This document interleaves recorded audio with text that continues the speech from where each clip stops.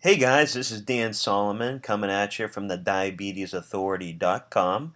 Remember to visit our website for our free special report, Diabetes Secrets Revealed, and also sign up for our free weekly newsletter packed full of valuable information on how-to information as far as reversing diabetes and a lot of other diabetes-related information and also expert interviews too. Today I want to talk to you a little bit about, is there a cure for diabetes? This is often a question that most diabetics ask themselves and also ask their doctors. As you probably already know, diabetes is an epidemic. It's actually a pandemic, which means it's worldwide. It's a problem worldwide, not just here in the United States. It will eventually overtake the #1 spot for the leading cause of death here in the United States. It's actually linked to all of the top 5 killers in the world as far as heart disease, cancer.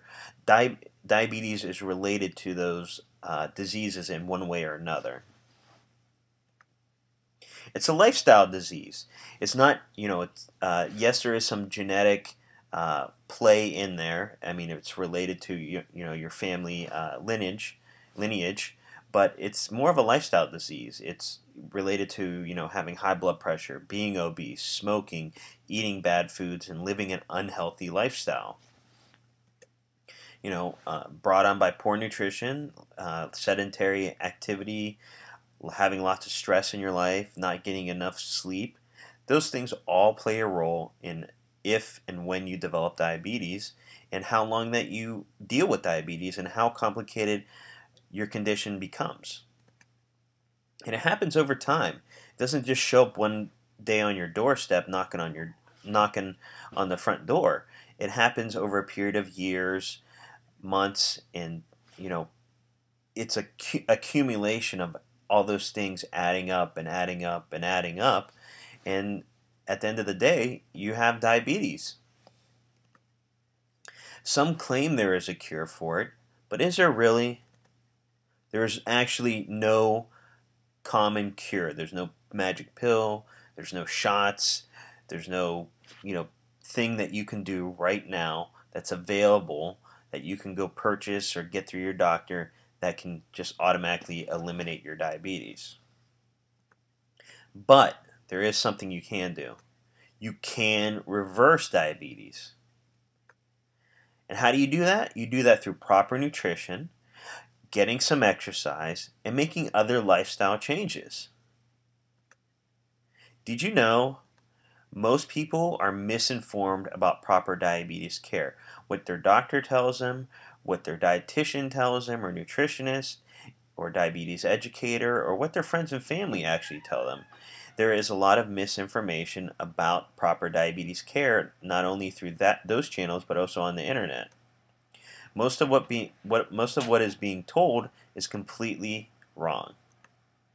There is a right way and there is a wrong way to go about doing things. So let's show you the right way to do it.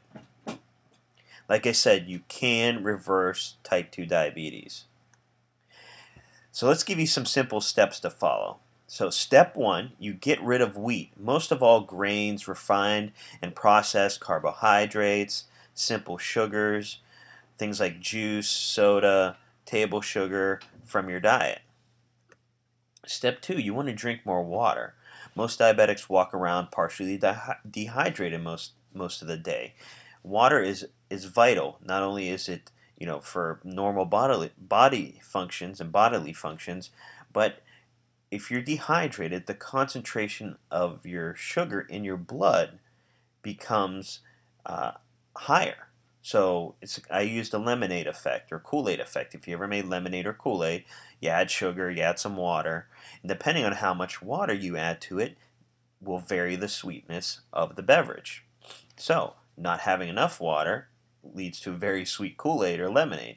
The more water you add, the more diluted it becomes. The same goes for the process in your blood and the sugar that you get from the food that you eat. So you want to make sure that you have water with you all times and that you're drinking it throughout the day. Step 3, make protein foods and vegetables the staples of your diet. Very important. Protein foods and vegetables, eating those on a regular basis prevents you from having blood sugar spikes versus if you had a lot of carbohydrates and a little protein and a little vegetables, which is what is being taught currently.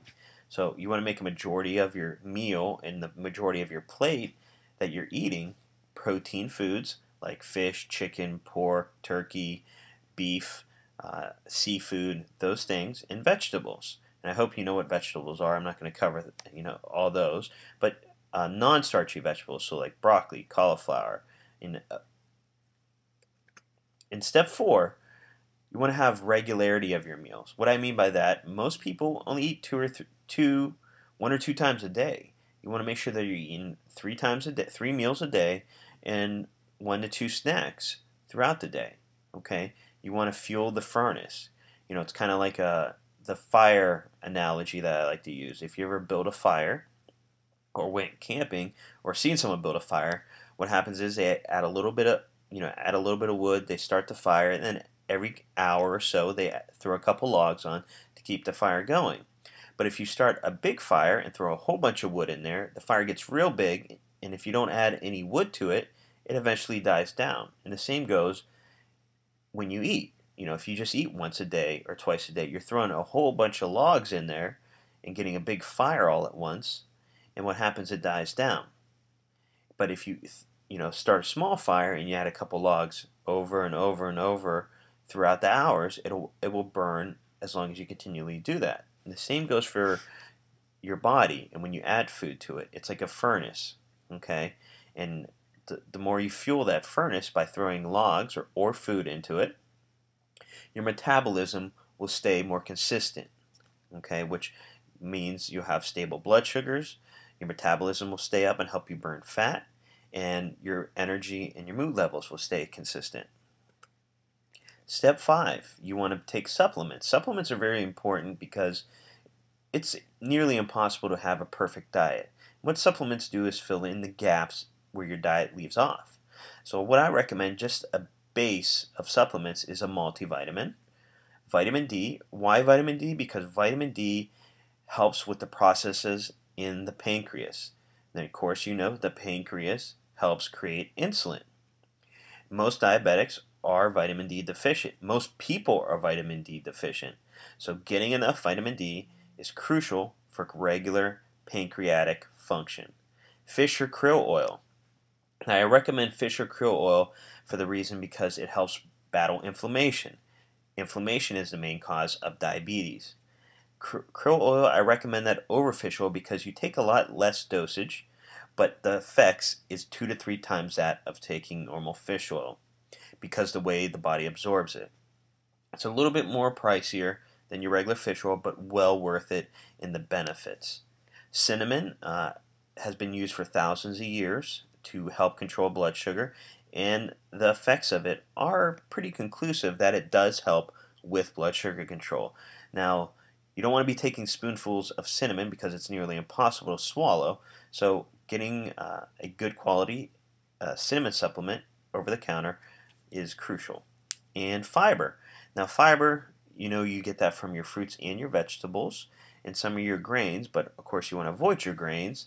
And fiber, getting enough fiber through just vegetables and your fruits is very hard. You would have to eat, around 10 to 12 servings of vegetables a day to get the amount of fiber that you need.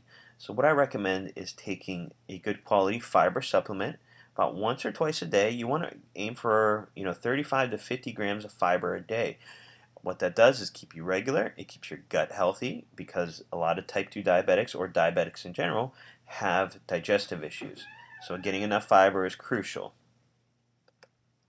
Step 6, you want to start moving your booty. So get off the couch and start doing something. It doesn't matter what you're doing, whether it's lifting weights, running, jogging, walking, going biking, or doing yoga, whatever it is, you just want to get up and start being active. And the main thing is you want to be active on a daily basis.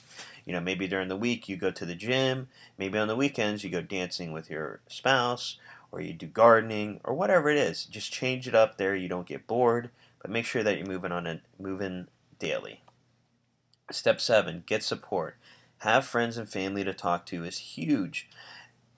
Having support and that backing keeps the motivation going. It it allows you to vent your problems and your frustrations and get those things out of you. There you can stay positive and stay on track to help meet your goals.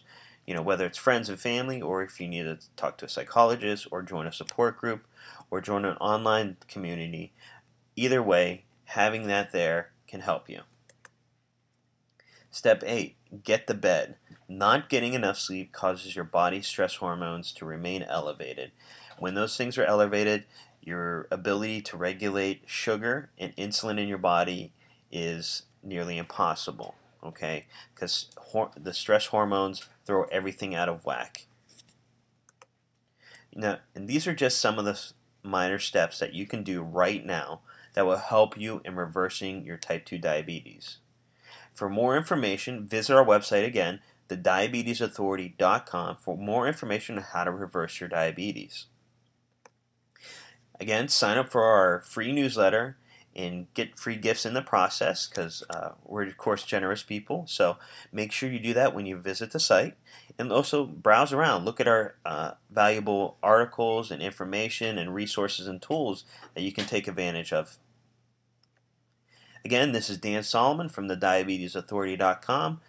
Till next time, dedicated to your health, have a great day.